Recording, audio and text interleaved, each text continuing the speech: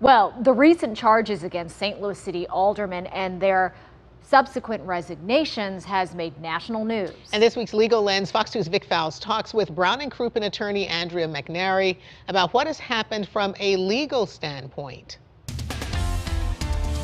What exactly happened from the legal standpoint so people can understand? So, a federal grand jury charged them with basically accepting bribes from small business owners in exchange for legislation authorizing property tax breaks or special contracts. Reed was charged with 2 counts of bribery. The allegations say that he took money in exchange for getting city contracts for his trucking company. Boyd was charged with 2 counts of bribery as well, and he also faces a separate indictment for wire fraud relating to the allegations that he made insurance claims for damages on vehicles he didn't own. And then Collins Muhammad was charged with 2 counts of bribery and 1 charge of honest service, bribery, and wire fraud. But okay, so with that being said, what actually constitutes the crimes? And I guess more so, what are the consequences? So there are several state statutes in a city ordinance that's really at play here.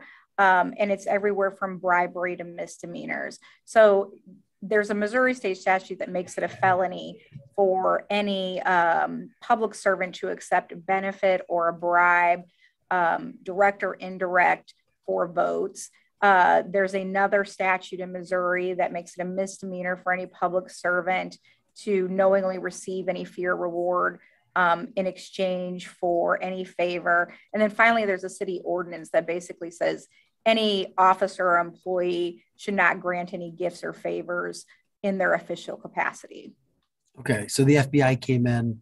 What constitutes that? What brought the FBI in from a federal standpoint? So the FBI got involved basically premised on the Missouri laws that we just talked about that were violated or that they allege were violated. There's federal codes that make it a federal crime for any state employee, including an alderman who's an agent of the city of St. Louis, to solicit or demand bribes in excess of $5,000.